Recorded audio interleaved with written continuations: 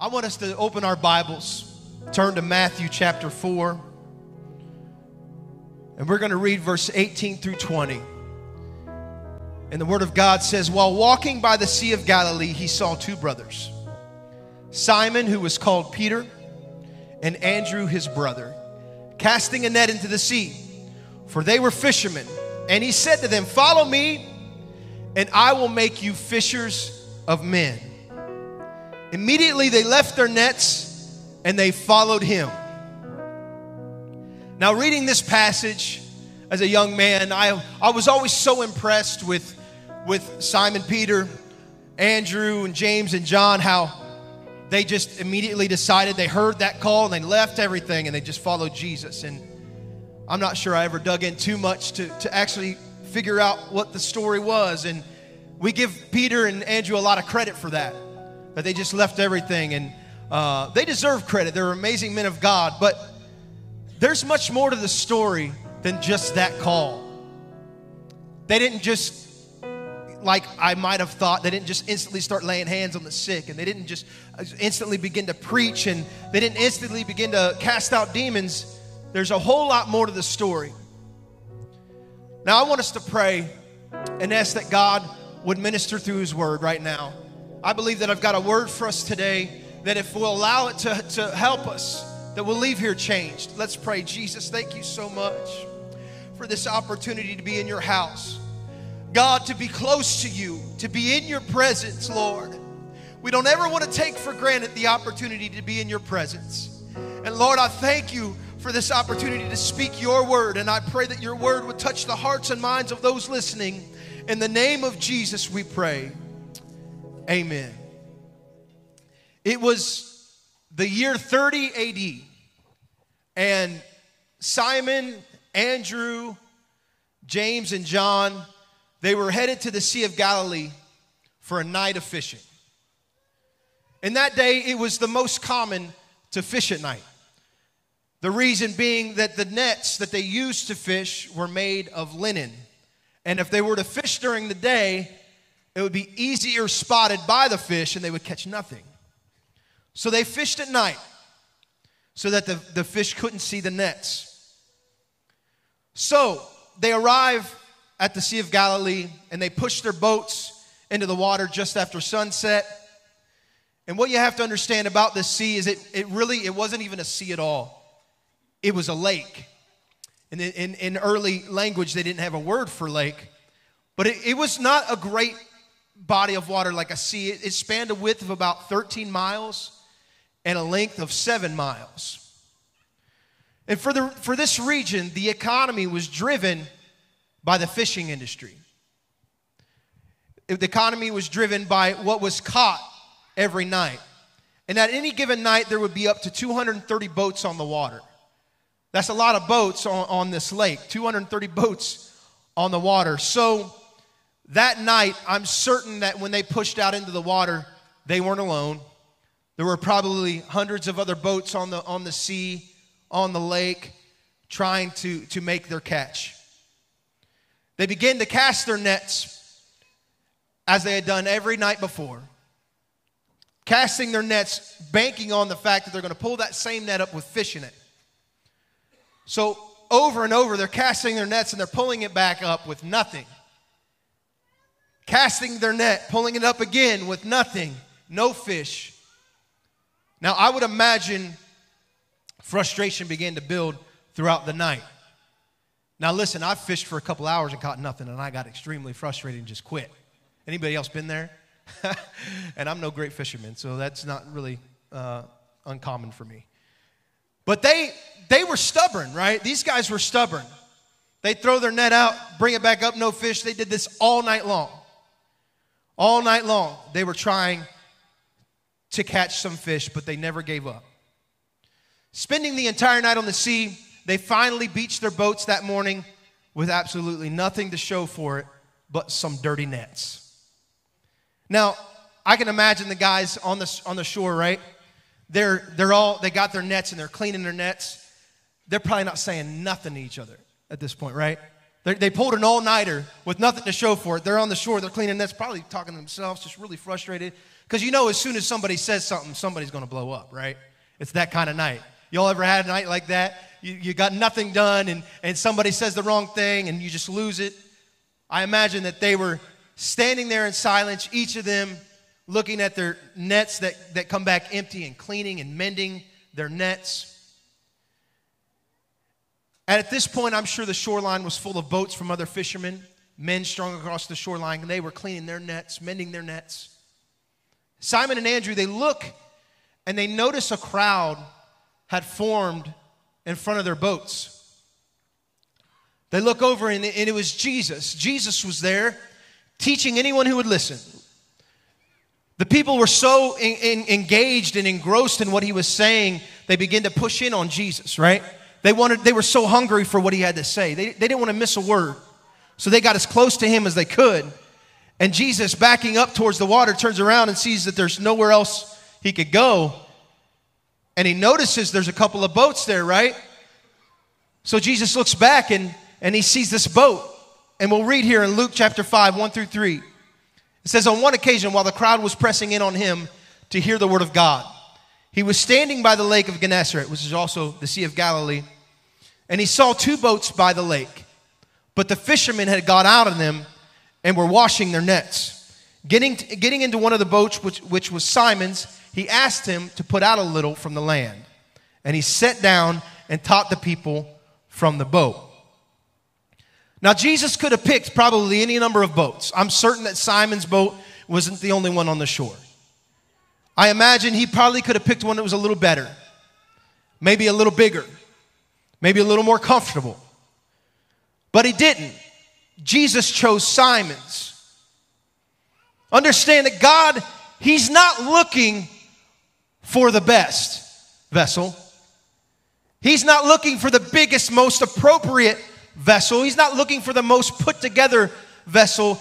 He's looking for what or who is available. He's searching for an available vessel. I ask you right now, are you somebody who is considered an available vessel for God? You may look at yourself and say, but I'm not the most ready for that scenario. I'm not the most prepared. Or I don't have all the qualifications. But God isn't concerned with your qualifications. He's concerned with your availability. So you have to ask yourself, am I available to God? So he steps onto Simon Peter's boat. And he looks over at him and asks, can you stop what you're doing for a minute and push this boat out into the water? Jesus needed a vessel that was available in order to effectively deliver his word. He looks over at Simon. Hey, Simon, can you just set down your night's frustration? Can you take a minute from focusing on the things that didn't go right for a minute and come over here and be with me? Can you come over here for a minute? Can you forget about all the things that's got you frustrated for a second and come up over here in this boat and push me out so I can deliver the word? This, in my opinion, was the first and most important call that Peter answered. This was a call to be in the presence of God, to be in the presence of the Lord, to be near him as he spoke the word of life. Now, I have to wonder what went through Peter's mind at this point. What was he thinking? He had no sleep, just finished an all-nighter with nothing to show for it. In a boat, listen, with his brother, all night long with nowhere to go. I only have one point of reference for this. And I can tell you that if I was stuck in a boat all night long with my brother, with nothing to show for it, I'm not sure that I would have been in the best mood.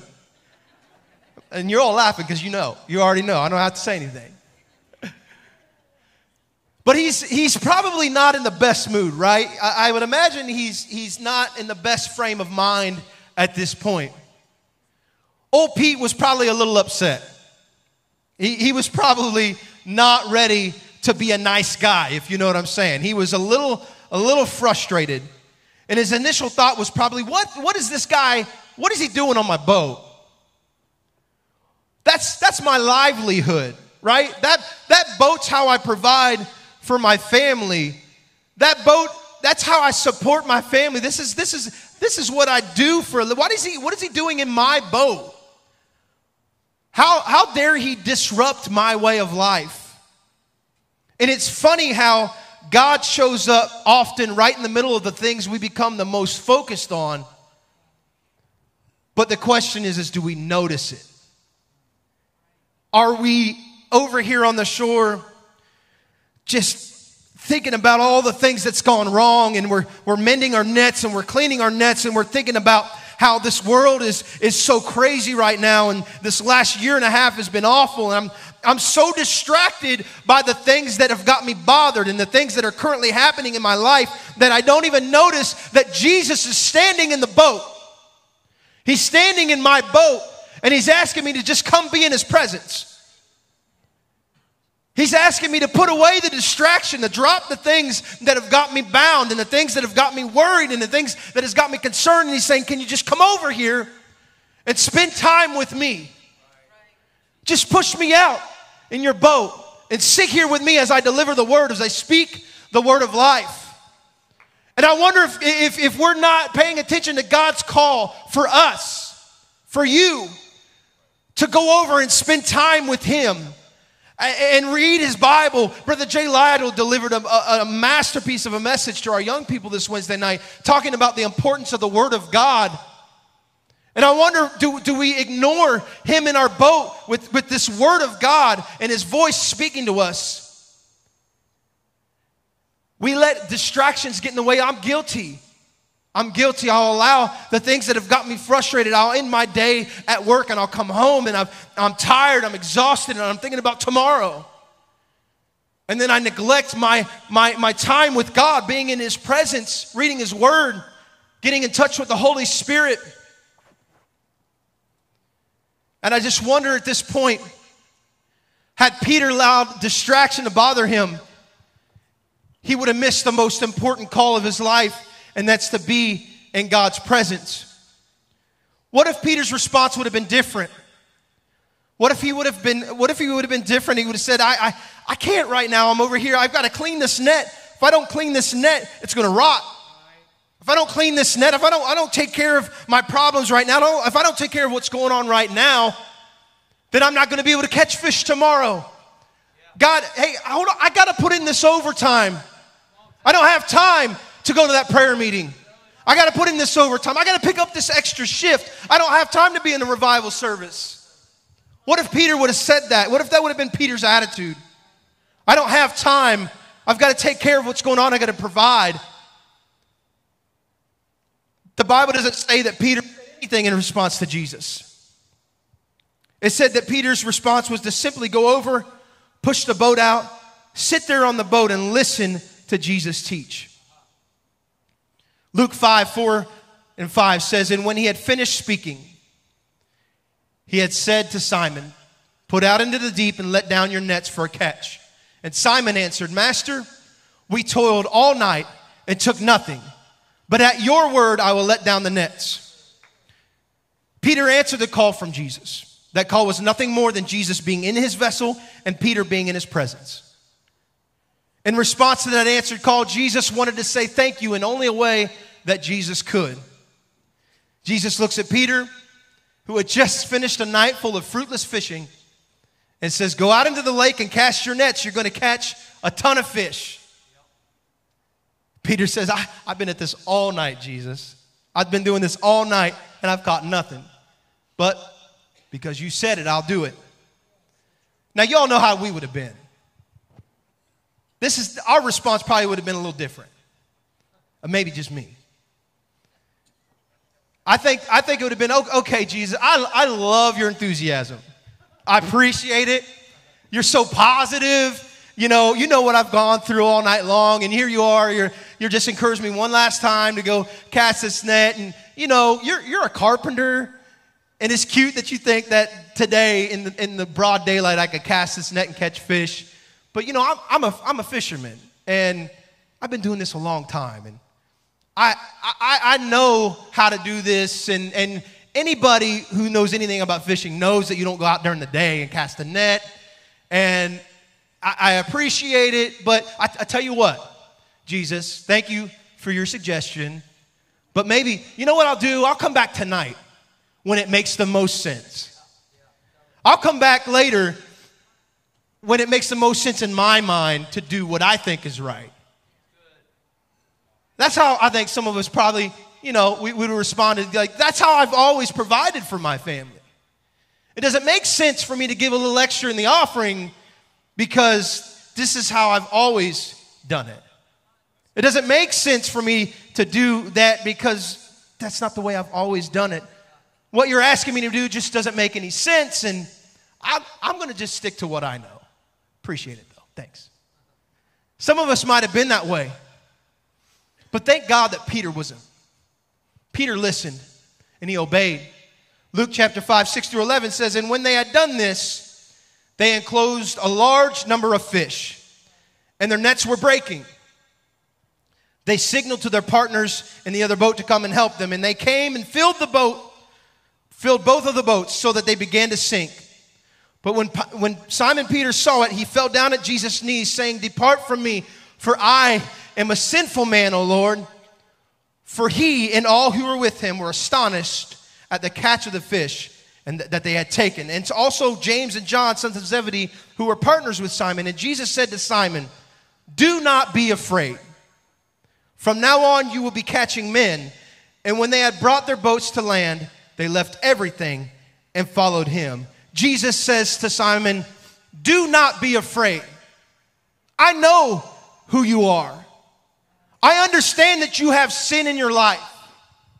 I'm not looking for a perfect vessel. I'm not looking for somebody who's done everything right. I'm just looking for somebody to come be in my presence and follow me. I wonder if we give ourselves a sentence that says that we can't do anything for God because of what we've done.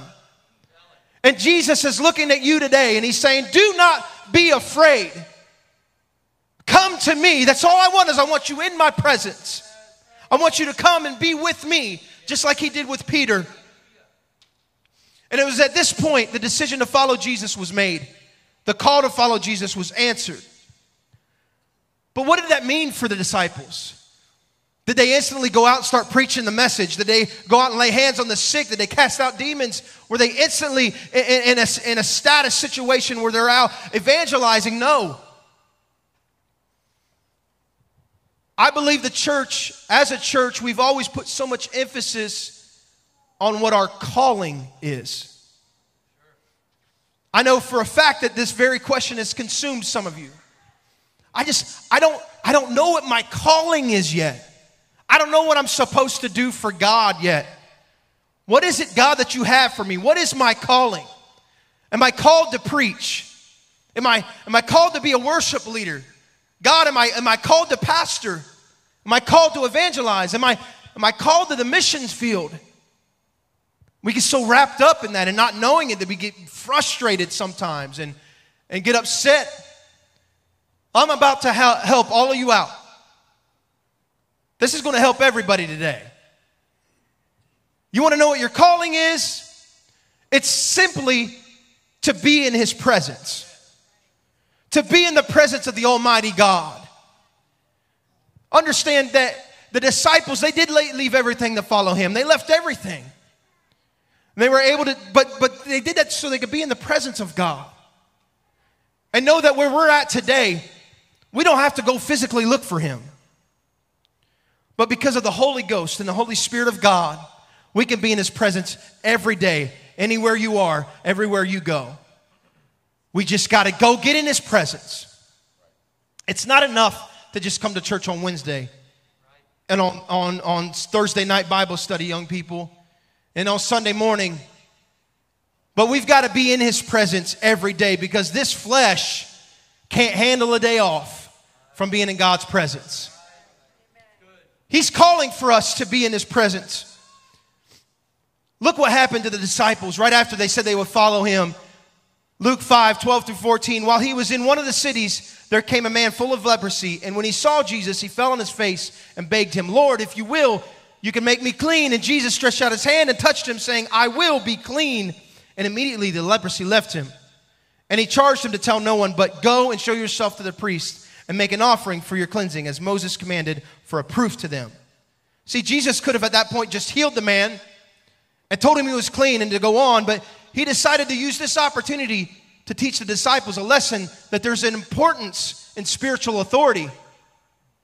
He told the man to go show yourself to the priest, just like Moses had told the children of Israel, in order to be deemed clean. Understand, the disciples were just there.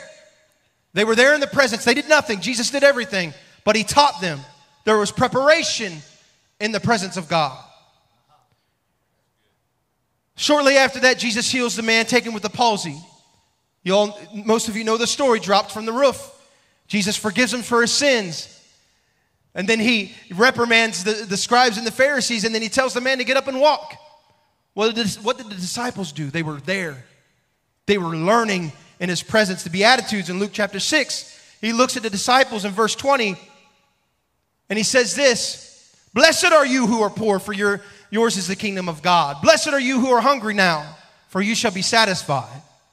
Blessed are you when people hate you and when they exclude you and revile you and spurn your name as evil on account of the Son of Man. Rejoice in that day and leap for joy, for behold, your reward is great in heaven, for so their families did to the prophets. Jesus was teaching them, just as he's teaching us, when we decide to answer the call to be in his presence. Answering the call to be in his presence means that we get in this word. We read this word every day. His word is the word of life. It's full of life. It's important. This is how we learn from God. And then we get in the Spirit of God and get in tune, in touch with the Holy Ghost every day. Every day. Luke 7, Jesus raises a man from the dead, and it said about the disciples that they went with him. They were just in his presence. And it was finally in Luke chapter 9. Luke chapter 9, where Jesus sends the disciples out to preach and to heal the sick. That call to preach and heal the sick would have never happened had the disciples not first answered the call to be in his presence. The call to be in his presence was the most important thing they could have ever done, because they learned there was preparation in the presence of God. And I wonder how often we give God our time. Genuinely give God our time. How often do we set aside the nets, the things that distract us? How often do we set aside those things that are weighing on our mind and genuinely give God our time? Think about it for a minute. Think about it. We give so many other things our time. Social media, work, television, whatever it may be. We give so many things our time. How much time are we giving God every day? How often do we get in the presence of God every day? I preached a message to our students a couple weeks ago about having a Mount Horeb experience. In Exodus chapter 3, we find Moses tending to his father-in-law's flock. He's far from home, maybe even weeks or months away from home, when he has his burning bush experience. What we find is at that moment, Moses was far from anything that was comfortable. He was alone, and the Bible says he turned aside when he noticed the burning bush. He turned aside. That just means he stopped what he was doing, veered from the direction he was headed, turned aside, and faced the bush. He faced God. And I have to ask, how often do we get alone with God? I don't know if God can truly speak to us until we've set and turned our phones off, taken our watches off, and just spent time with God. Look, I've done it. I'm gonna play this prayer music on my phone. I'm gonna sit it right here on this desk. And then the alerts start going off, right? The alerts start going off, and I'm looking at my social media. Oh, I got a like on that, and okay, I'll put it down and get back into the prayer. We've got to disconnect from all of those distractions. I have to set my phone aside. I've got to take my watch off. I got to make sure that I'm in the presence of God, because it's in those moments that God speaks to us and gives us our other callings. Some of you are going to get into the presence of God in your homes, and He's going to inspire you to speak to somebody and create a disciple that's in our world today. Somebody's going to get in the presence of God, and God's going to inspire you to teach a Bible study to somebody, and they're going to become a disciple of Christ. Somebody's going to get in the presence of God and answer that call, and God is going to be able to do great things through you. But the worst thing you could do is neglect the call to be in His presence. I want us all to come to the altar today.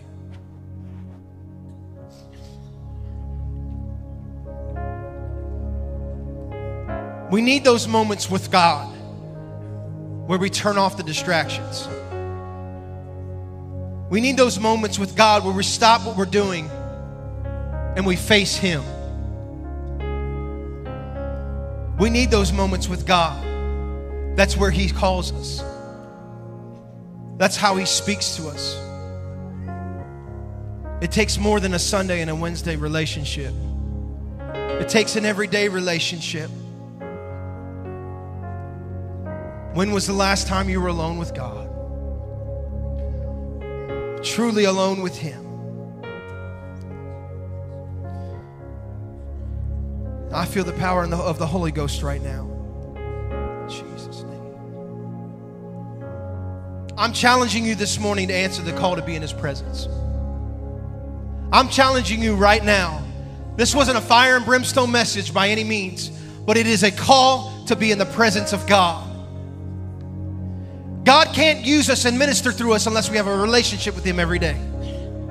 Every day. Understand that He's right here, right now, and He's in your boat. And He's asking you to turn away from your distractions. Turn away from the things that's got you bothered right now. Take a minute and go be in His presence. I'm asking everybody right now to find a place to pray. And I'm challenging you right now to get alone with God. I know we're in an altar filled with people, but this is your moment to get alone with God and get in His presence and allow Him to speak to you.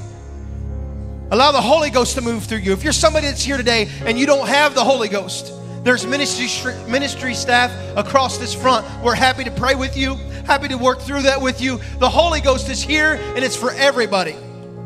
He's not looking for a perfect vessel. He's not looking for somebody who's got it all together. But He's looking for somebody who is available and willing to answer the call to be in His presence. Come on, church, can we pray? Can we pray right now? God, I pray that we would enter Your presence right now, Jesus. Come on, find that alone place with God right now. Get into His presence.